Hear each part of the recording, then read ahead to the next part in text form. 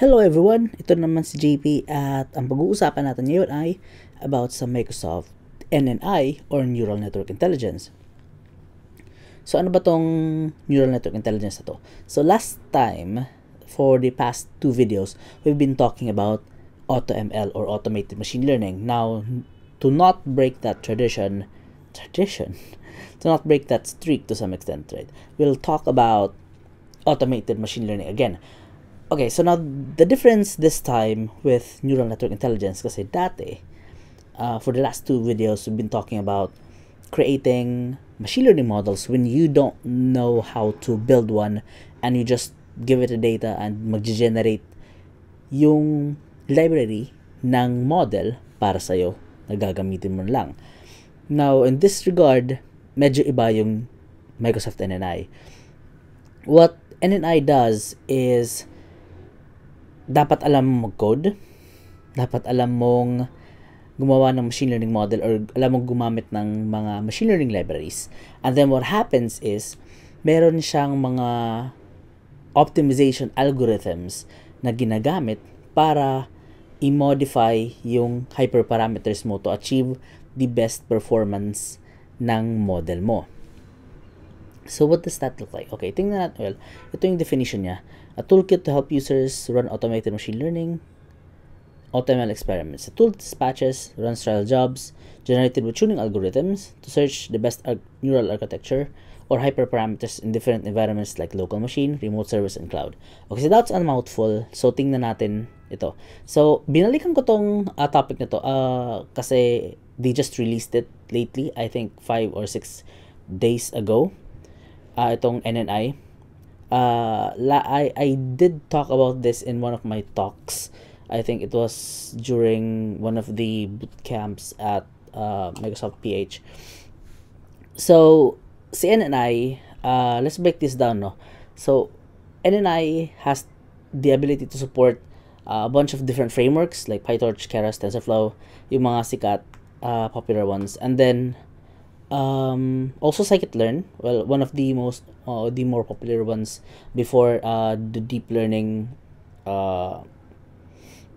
libraries came out like TensorFlow. And then we have examples here.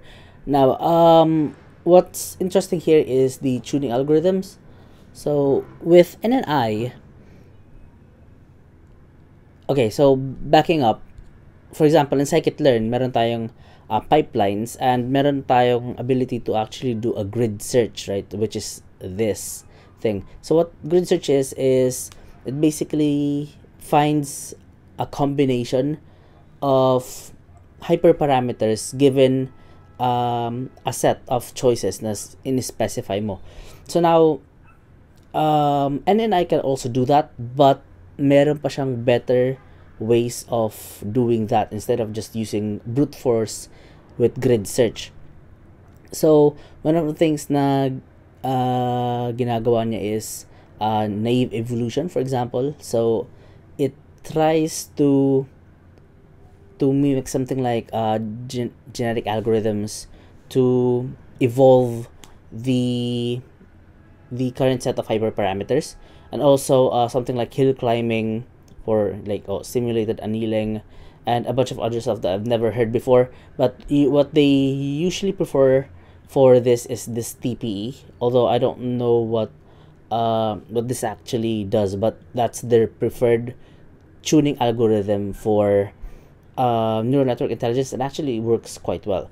So this is the part where you tune for hyperparameters, HPO, hyperparameter optimization, but it also has one of the more interesting tuning algorithms would be itong this part here. This is network architecture search. So this algorithm allows you to actually morph the architecture of your neural network to improve the performance. So I'm not actually clear on how it does that, but when you think about it, it's kind of like the holy grail. Hindi mo lang iniisip yung hyperparameters mo. You're also morphing your network architecture. It's trying to search for a good architecture na mag-i-improve sa metric na in-specify mo, which is usually accuracy or something like F1. Right? And then, it's not limited to just a single platform. So, you can run it locally. You can run it on remote servers, specify. Also, you can run it in Kubernetes. If you remember yung Azure Machine Learning Service, you can run it on a Kubernetes cluster on Azure. With NNI, with Neural Network Intelligence, you're able to also run that on a Kubernetes cluster, even if it's your local cluster or something that is not cloud, maybe a private cloud na cluster. So, this makes this really powerful and flexible kasi you're able to specify these hyperparameters that you want to change, and you can run it wherever you want, kahit anong platform that you want this to run in, right? So what does that look like? So kailangan natin to begin, kailangan nating install sa NNI. Now in my case, it's already installed. So, and also, kailangan nyo din ng Python. Currently, I don't know if may sinusupport siyang ibang languages, pero ang alam ko is, sinusupport niya is Python. Okay? So, kailangan nyo may Python kayo naka-install, and then, if meron na, install NNI via pip, or pipenv. In my case, naka-pipenv ako. Alright, excuse me, where are we? So, let's see what this looks like, okay? Nope. Okay, so firstly, kailangan natin ng search space. So itong search space na to, yung pinagpipilian ng pinagpipilian natin ng hyperparameters natin. So search space, it's where you try to find a good solution. Now, so we have so dalawang hyperparameter. You can actually name this whatever you want. These are just variable names, pero syempre you want some clarity. So optimizer and the learning rate. So first optimizer, yung type is choice. So there are a bunch of different types, pero choice is a good one, but this is just basically just pick one of them. Meron din sa learning rate, meron tayong uniform, which picks somewhere between these two values using a uniform distribution. So what the NNI will try to figure out is what is the best combination given these two na values. Okay, so ano ba yung best combination? So next that we want to look at is yung config ng run natin. So config, yung kaninang search space would determine the hyperparameters, the value ng hyperparameters. Sa config naman is how we run NNI. Okay? So, important stuff na nandito is trial concurrency, which means how many trials yung nagra-run at the same time. But we can actually modify this on the fly. So, let's just keep this at 1. Max execution duration and trial number of trials. Max trial num. So, ito sila. If you remember yung last video sa Azure Machine Learning Service, you can pick na how long you want the training to run, and also how many trials you want to run. Tapos kung sino lang yung mauna doon, that's your limit. So for example, nauna yung 1 hour, nag-end ka na sa 1 hour, that's it. Tapos if nauna yung 10 na trials before nag-end yung 1 hour, matatapos na yung trials mo. Okay. So search space, yun yung kanina. Specified na tuning algorithm. In this case, naka-TPE siya. You can choose a bunch of other ones as we've seen earlier. Tapos, how do you want your metric to be optimized? So in this case, we want to maximize our accuracy, so we're setting up maximize. If it's a loss, we'll pick minimize, right? If yun yung metric natin. Okay, then this is the command that will be run. So tingnan natin, right? So for the code, paano naman natin nagagamit tong mga hyperparameters na to, right? So paano siya ginagamit in NNI? So tingnan natin yung actual code. So sa actual code, we actually start here, okay? So ito yung kinocall ni NNI. So ito yung part na kailangan natin. ito yung part na hindi talaga kailangan ni machine learning pero kailangan nating ilagay para magamit siya ng NNI. Now, what happens here is, kinukuha dito sa parser, kinukuha natin yung arguments from dito sa search space natin. Okay? And then, pinapasa yan dito sa training na ano natin, na function. And now, itong train ay siniset, ay binibigay, itong args ay binibigay dito, itong params binibigay dito. So, ito yung first argument na yun, if nakita nyo, ito yung hyperparams. So, dito sa hyperparams na to, nandito yung optimizer. Yep, nandyan. And nandito yung learning rate. So, in-specify natin dito yung current value na na-figure out ng NNI na maganda for this run. So, tinatry niya i-optimize to given the algorithm, which is in this case yung TPE na tuner. So, if you want to add more here, right, maybe gusto mo magdagdag ng dropout rate, sorry. For example, if you want to add that here, you can add that in here also. Question, meron ba tayong dropout? Wala. In this network, meron tayong convolutional layers, pooling, tapos dense layers. So, wala tayong dropout. Pero, if you want, for example, if you gusto na mag-add ng dropout, tapos you want to add dropout rate, pwede nyo i-specify yun dito. And you just, kukunin nyo yung value na yun from dito sa hyperparams na dictionary. Right? Or map, whatever you want to use.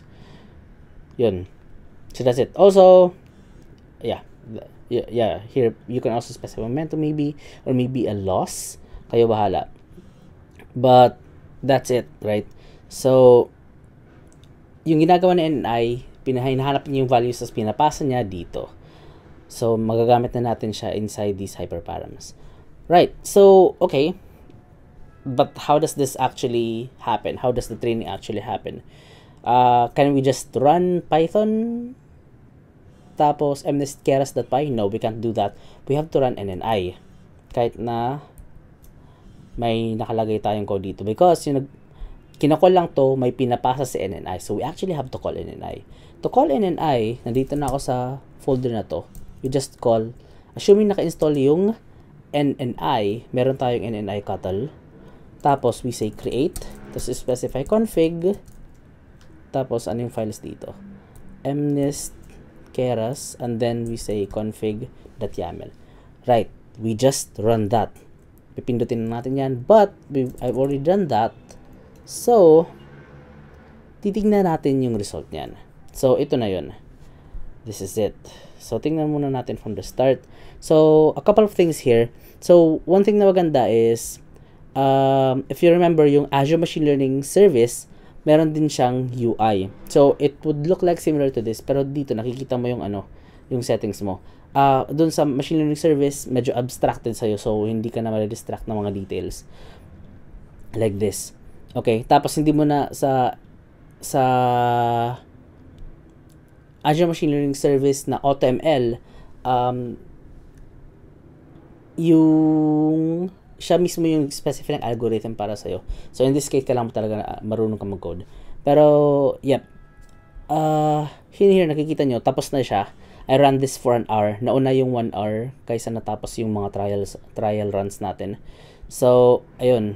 And then, dito sa baba, makikita nyo yung best metric. So, accuracy natin is 98%. Right? So, what we're training here is an MNES dataset. Ayun. So, makikita natin dito. Yung first run, ito yung accuracy niya. Second run, ito yung accuracy niya. Then, makikita nyo dito yung list ng top na mga trials. So, top 10 trials, maximal, minimal. Ayun. Tapos, dito nyo makita yung search space. You can't edit this. Para lang makita nyo. Surprise.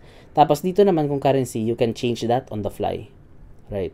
Tapos, makita nyo yung start time, run time, etc. etc. Now, this is for the general view. You can also view details ng trial. So, ito yung metrics natin, which nakita natin dito sa overview din. Dito sa baba. But, interesting thing here is yung hyperparameter. So, makikita nyo yung combination ng hyperparameters na select para umabot tayo dun sa magandang metric. So, ito yung ito yung legend. So, ito yung best performing natin. So, SGD, tapos, a value of somewhere probably near 0.009 na learning rate. Okay? So, near 0.01 na learning rate. Now, these are just two. So, maybe if mag-run pa tayo ng marami, mas marami pa tayong makikita. Pero that's it for this one. So, ito din makikita natin yung duration ng training nila. And ito naman yung mga how the model improves as the training goes on. Right? So, every time natatapos yung training natin, nagpapalit si NNI ng hyperparameter to improve it. What it thinks na makakapag-improve ng ng accuracy natin given yung tuning algorithm in-specify natin, which is in this case TPE. Yun. So, this is a really powerful way of dealing with optimizing your machine learning models kasi hindi mo na kailangan i-specify, hindi ka stuck sa brute force grid search, right? So, marami kang pwedeng gawin. So, marami kang pwedeng i-specify na tuning algorithms you can pick. Also, you can run a network architecture search para minomodify talaga mismo yung algorithm, yung neural network architecture mo instead of just the hyperparameters. And also, hindi lang choice yung pagpipila mo, meron kapag uniform and you can this is for the search space. So, marami kang pagpipilian with regards to fine-tuning yung pagsusearch ng best hyperparameter for this particular experiment. So, speaking of making AutoML really flexible, this is really, really flexible. Kasi, but downside then, to some extent, is kailangan alam mo yung mga hyperparameters na gusto mong i-change. Kasi like for Azure Machine Learning Service AutoML or yung ML.NET na CLI Auto Training na AutoML, hindi mo na kailangan isipin. You don't need to know the algorithms and hindi mo kailangan malaman yung mga hyperparameters nila kasi automatically siniselect sa'yo para sa'yo yung algorithm tapos yung pre-processing steps na kailangan. So, you don't need to think about it. Here, kailangan mong malaman yung algorithm na gagamit mo. Kailangan mong alam yung algorithm na gagamitin mo. Tapos, you just pick a tuning algorithm na maghahanap ng best values para sa'yo. Now, this makes it really flexible, but then again, kailangan alam mo yung algorithm na you're working with. So, for the more advanced users, this is a great tool to work with, especially if umay na kayo dun sa umay na kayo sa grid search, or if gusto nyong itry yung neural architecture search. For me, that's one of the most interesting features. Also, yung evolution na algorithm for tuning. I think that's one also of the more interesting ones kasi it's like optimizing your neural network with an evolutionary based, with a nature based na optimization algorithm. That's pretty interesting for me. But that's me. So just tidbits of thoughts from me. Yan.